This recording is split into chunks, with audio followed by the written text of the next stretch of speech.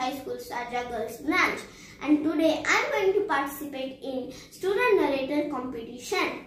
So my story name is The Honest Girl.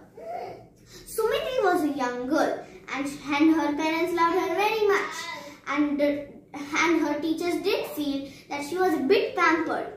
One morning she saw that everybody was gathered around Tina and everybody was admiring her new pen. Sumiti also saw the pen. She wrote her name with it and it was excellent.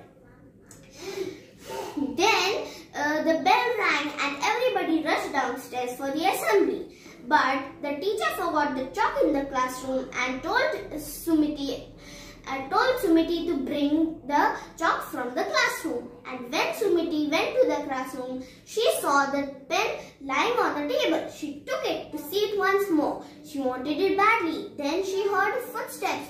She quickly put the pen in her pocket and took the chalk in her hand and ran out to the assembly. Then when the assembly got over, Tina could not find her pen. So she told teacher about it and teacher asked Vibha, and Vibha told Miss Ali, I do not have the pen. But Miss Ali still punished her. And then the next day, Sumiti thought that she did wrong, and then she told the teacher about it, and she told Miss Ali, the pen is with me and please don't scold Vibha.